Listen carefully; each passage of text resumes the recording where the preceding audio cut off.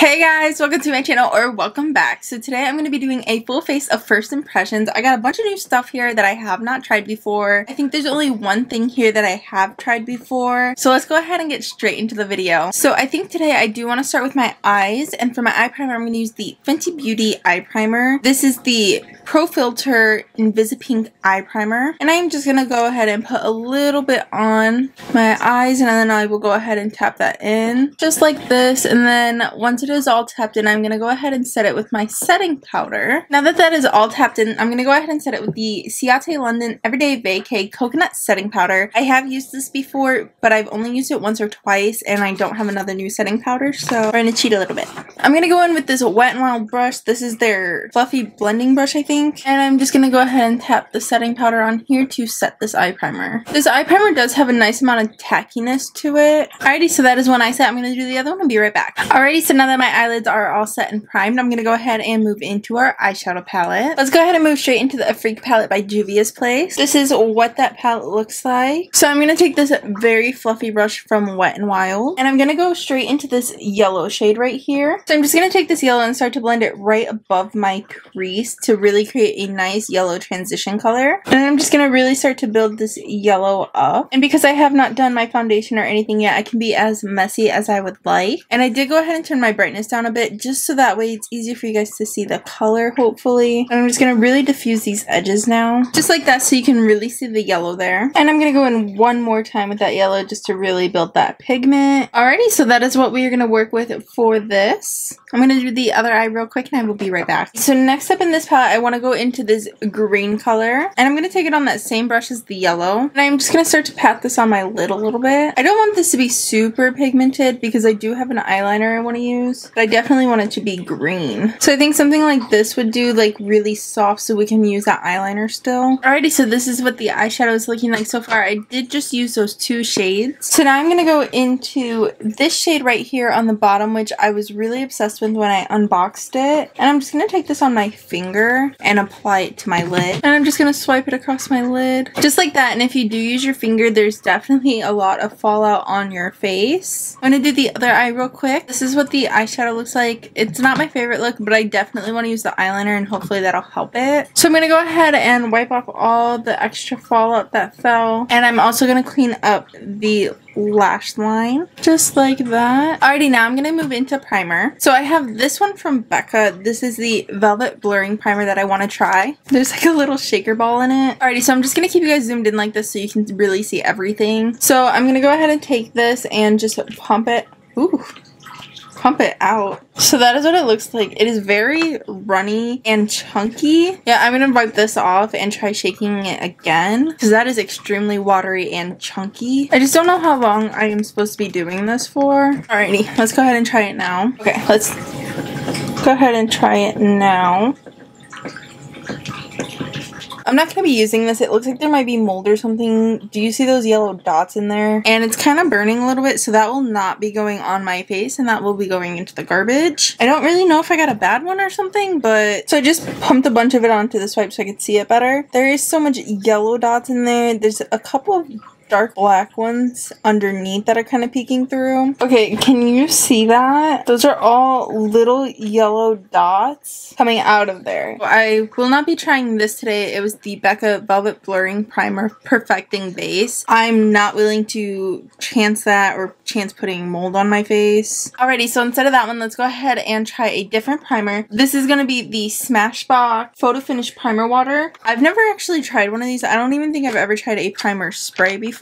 These are what they look like. They are the minis. One of them is the earth and one of them is the water, which is really cool. Do they do anything different from each other is the question. So the water one is sea salt and lemon, and the earth one is cedarwood and veer.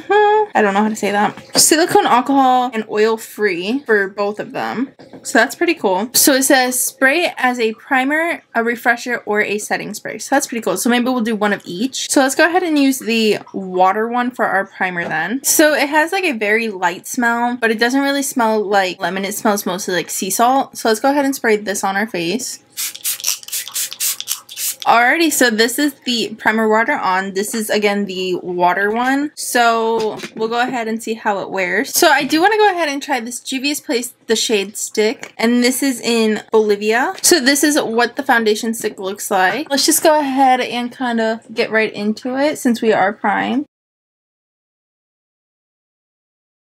So this is definitely going to be a bit dark. Whatever, we're going to make it work because I really want to test it. I'm going to go in with this Stila brush. There's no name on it. It's a dual-ended brush. And start blending this together. So that's definitely not my color. I look like the peanut butter baby again. I feel like I might actually really like this just based on how it's blending out if it were in my shade. So it's like on camera it doesn't look as terrible, but then you turn and you can see the line and you're like, yeah, no, that's pretty awful. However, you can definitely see through it a lot more on camera because in person you can see this slightly but not really, so that's very interesting. So it definitely looks a lot more natural on camera. Try and go over these markings one last time. So it is definitely blendable as well. This is so bad. I mean, overall though, I really do like the finish of it. Just this shade match is so bad. And I'm like, girl, how on earth? And it's so funny because he had shade matched me to 2 other foundations the same day and got those correct. Okay, that's gonna be as good as we do it because it's so bad. But it looks a little bit better if you don't look at my ears or my hand. Okay, so let's just keep going. Let's move into concealer. So I have this Cover FX Power Play Concealer right here. And this is in the shade N Light 1. And this is what that packaging looks like for the concealer. And this is what that doe foot applicator looks like. It is a little ball, which is really interesting. So I'm just going to go ahead and do a dot right here, a dot right here, one right here, and one right here. I really, really like this applicator. So to blend this out, I'm going to flip my brush and use the other side right here and just start working that in. So this does have a crazy amount of pigment. You can see how dark this foundation is by how light the concealer is. I do like the way that this is blending in though. So I didn't really like that side for blending my concealer. So I'm going to go into the water priming spray again and spray the tip of my beauty blender a couple of times.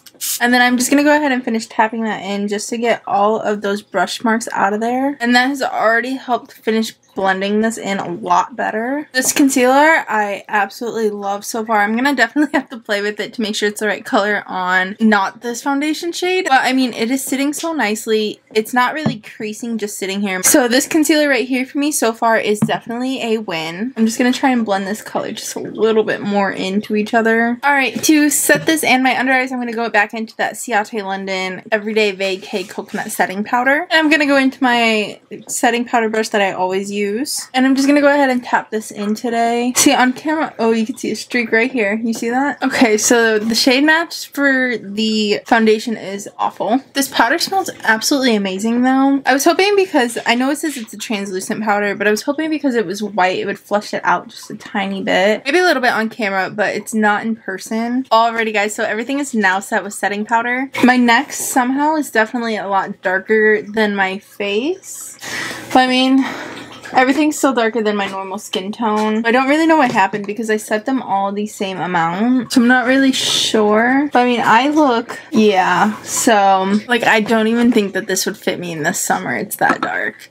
So I do want to go in and finish my eyes first. So I have this eyeliner. I'll have it linked below if I can find it. I bought it at Target. And I'm just going to go ahead and do a liner. Okay, so it's just a little bit, but you can definitely see it. So I don't even know if I want to wing it and chance it. So I might add a wing at the very end. So the brush doesn't bend or move. I'll do this eye and I'll be right back because I'm having trouble. Okay, so this is what that green eyeliner is looking like. It is kind of hard to tell. This was such a pain to apply because the brush on it is so thick, but it does dry to this really deep mossy green color, which is nice. Let's go ahead and move into our lower lash line now. And I'm going to take a Wet n Wild flat blender brush. I think that's what it is. And let's go back into this palette. I'm going to go into this yellow and I'm going to start smoking this out on the lower lash line. I'm actually going to go into this Moda BMX 420 detail brush and into that yellow and just blend out that lower lash line. This one's a little bit softer and it's not as stiff as that Wet n Wild one. So it will make it just a little bit easier to buff out that yellow. And again, I know this yellow is one that you won't really see, but it'll help make that green look a lot more faded and diffused. Taking that same brush from Moda, I'm going to go into that green color. And I'm just going to start blending this out, but not bringing it down as low. Something kind of like that. And then I'm going to connect my two edges and do the same on the other eye. So definitely so far, I have to say, I want to go get this foundation in my color because I'm really liking the way it looks. On camera, it looks a lot sheerer than it is in person. Here, this is hidden more. You can see, like, right here, you can see the texture of it, but the coloring is gone. But with mine, you can see the texture anyways, so I'm not, you know, worried about that. But the finish on it is really, really nice. So on that lower lash line, you can see that I did take that green just a little bit deeper. And just to up it one more, I'm going to take a green eyeliner. This is from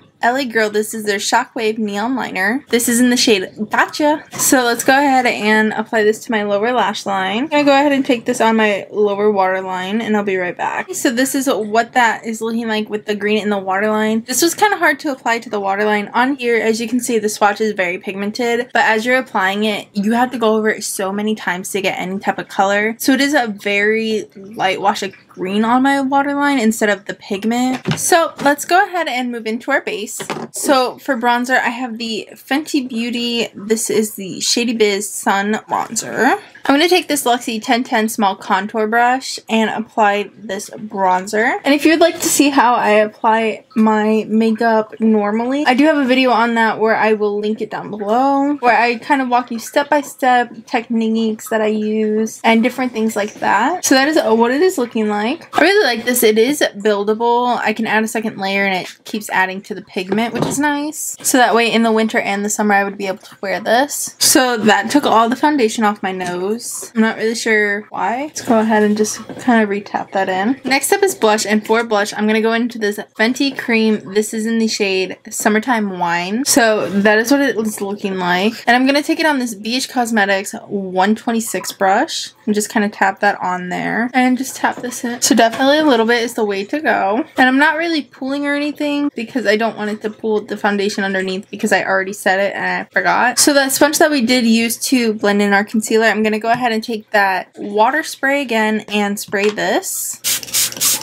And then I'm going to go ahead and tap this in a little bit just to help make it a little bit less what it is. In person, this looks really pretty and really natural. On camera, it is picking up so much worse. I don't really know what's going on today with my camera. Normally, my cameras are really good about picking stuff up, but in person, I would totally go out with this makeup because it looks normal except for the foundation color. So then next up is going to be our highlighter, and I have this highlighter from Wet n Wild. I've never tried one of their loose highlighters. This is in the shade All Glown Up, which is really cute. But I think it's crazy. Everybody like loves these. They used to always be sold out and I've never even tried it. So I went to go remove the sticker and the whole thing just popped out everywhere. So be careful if you want to use it. So to apply this, I'm going to use this AOA Studio F19 brush. Okay, so this is too dark for me. Nope. Let's try this one. This is Hustle and Glow. But I think over that it might be too dark still. So let's go ahead into the You Glow Girl. This is like a pinkier one, which is why I didn't want to use it originally. And we also now know to be careful pulling this sticker off, because if you see looking on, you can see the whole patch of this. It's not good at all. We can just rub it away a little bit. Okay, so we did manage to rub some of it away a little bit at least, so it's not that terrible. I'm gonna use my color switch on this brush real quick. Let's go ahead and go into this one real quick, and this is in the You Glow Girl, and let's hope this one's better. They are definitely intense. I didn't even have to spray my brush or anything. They are very pretty though, and they are easier to work with. I'm noticing they blend out very nicely. And then I'm also gonna take this flat domed brush from Wet n Wild and take a little bit of this You Glow Girl highlighter and pop this on my inner corner just like that to help brighten it up a little bit. And then I'm gonna take that and put it on my brow bone slightly, just like that. Alrighty, so that is that highlighter. It definitely doesn't look pink like it does in the container. That is what the highlighter looks like. I do like it. It was easy to work with, and if I put too much, it did blend it out. And it's insanely blinding. I did not even have to use any setting spray or anything to wet it. I'm getting tired of looking at my eyebrows, so let's go go ahead and do those real quick. I'm going to use the Fenty MVP Brow Pencil in the shade Medium Brown. I'm going to start by brushing them up into the shape that I want, just like that. And then I am going to go ahead and take the actual pencil side now and start to slowly fill this in. I'm going to start to carefully fill this in with the pencil. So that is what the brows are looking like. And to set it, I'm going to use this Wet n Wild Brow Gel in You Got All Burned. That pencil is really creamy and easy to work with. And it is a really nice color match. And it's not crazy pigmented to the point of like you got Sharpie brows, which is really nice. And it still makes your hairs look natural as well. And I really like the spoolie on there. So this is the Ultimate Brow Mascara by Wet n Wild, and this is in the You Got All Burned. And we're just going to go ahead and brush this through. That is what that spoolie looks like. I really don't think this is going to be the right color. So let's go ahead and try to wipe some of this off. Oh yeah, this is so not the right color, but we're going to do it anyways. And just kind of run it through. I'm just barely touching my brows. As you can see, it already lightened them so much. Oh goodness. I got a dot. Already that dot's just going to live there. Okay. So for mascara, I do have this Milk Makeup. This is their Kush waterproof mascara. This is what that tubing looks like, and it is like a ribbed bottle. I recently really got into the Kush mascara, the regular one, so I'm excited for the waterproof one because I absolutely love the way that my eyelashes look with the regular one, and I get so many compliments on them. So this is what that mascara is looking like. It's definitely not as much as the regular one. I would wear this probably in the summer just going swimming or doing something like that, but I don't see this being my everyday mascara. I think I will stick to the regular one of the Kush mascara just because I feel like that one does a lot more for my eyelashes. So I have no idea where any of my nude liners are that are new. So I'm going to go into this one from Gerard Cosmetics. This is the lip pencil in Share. It's just a little nude one, and I'm going to line my lips. So that is what that lip liner is looking like. It is a really nice, pretty nude color. And on top of that, I'm going to use this lipstick, which is from MAC, and this is in the shade Tress Blaze. And that is what that lip combination looks like. I actually, on its own, without the eyes, really like this lip combination. Probably not the best with the eyes that I'm wearing, but it's fine. And on top of that, I'm going to go into this Fenty Beauty Gloss Bomb, and this is in the shade Fussy. And I'm just going to go ahead and tap this on. So this is that lip combination. I think this is going to be a more normal lip combination for me. I really like everything combined. So it's weird, the more that it's sitting, the more it's becoming my skin color. You can see that it's not as a harsh line as it was, which is really weird. I don't know. So let's go ahead and set this all. This is going to be the Earth Spray from Smashbox. And let's see. So the same sprayer. This one you can definitely smell the cedar wood in it. So that one sprayer was a bit harsher. There's definitely some droplets on my face. And this one you could really smell the scent of it.